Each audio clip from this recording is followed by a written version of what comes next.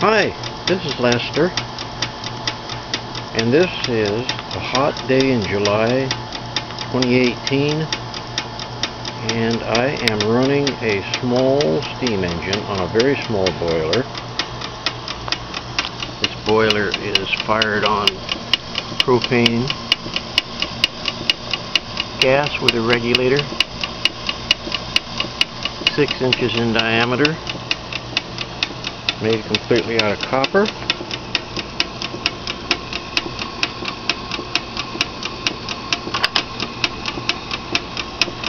The reason I'm making this video is I've had a lot of trouble with this little Simplex feed pump here, which was made many years ago.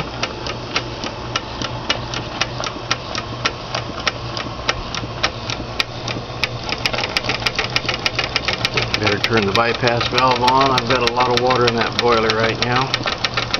Too much. I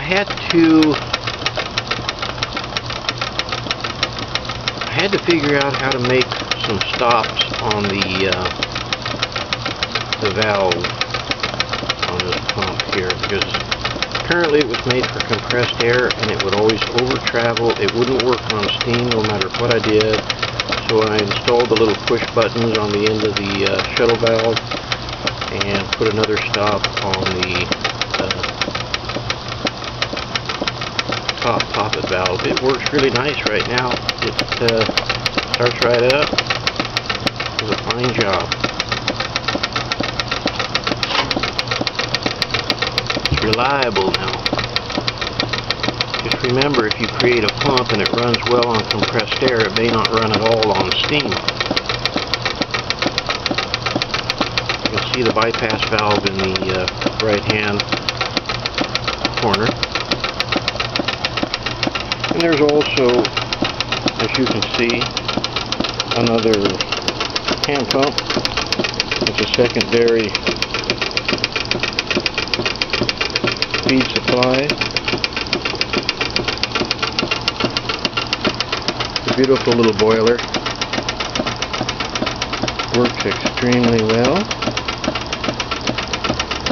I don't know who made it. It's a fire tube boiler with a wet leg. I made the smoke box out of an old antique pressure gauge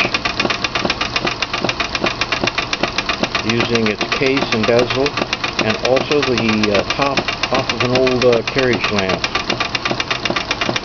Of course, I've got my little unknown vertical steam engine that was used in a marine application. It has Stephenson's reversing gear on it. It's a very interesting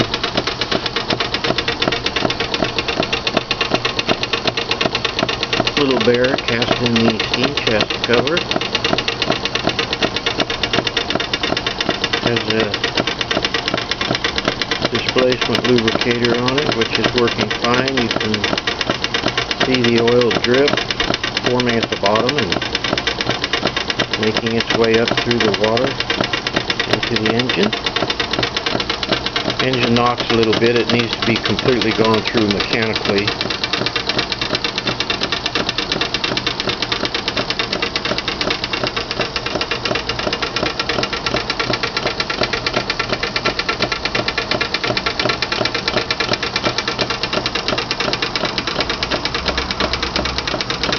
I put the boiler on an old griddle plate, turned upside down, that my mother had.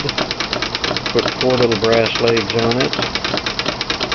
Mounted everything integrally. Build a complete steam boiler unit there. So I can use it on several different engines. This steam engine is way too large for this little boiler, but a little boiler will run a large engine on low steam pressure because of the expansive force of the steam, as you can see here. And I also have a little fly ball governor here that was sold as a casting set by Stringlinger out of Chicago 100+ years ago.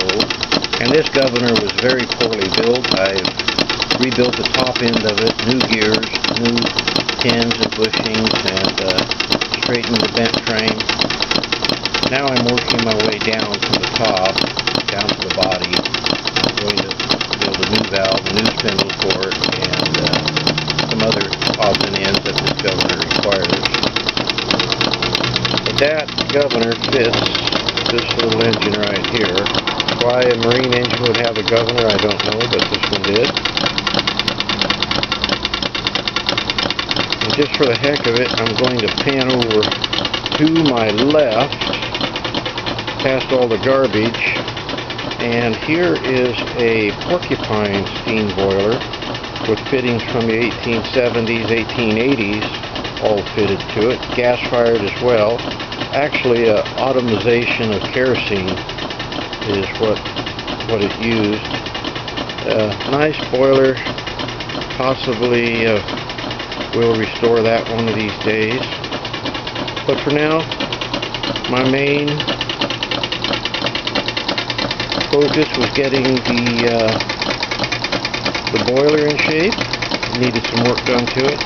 It's been hydrostatically tested to 80 psi. Safety valve is set to blow off at 40. I have two gauges on it.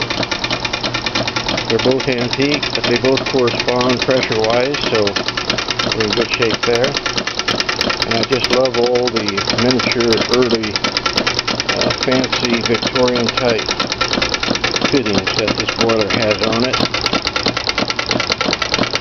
Beautiful setup.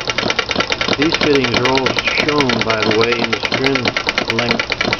Strinlanger catalog out of Chicago, the same company that sold the governor castings.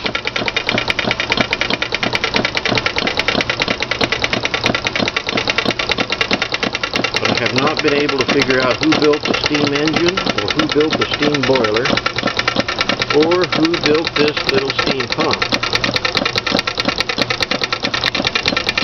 I'm very happy with that pump now.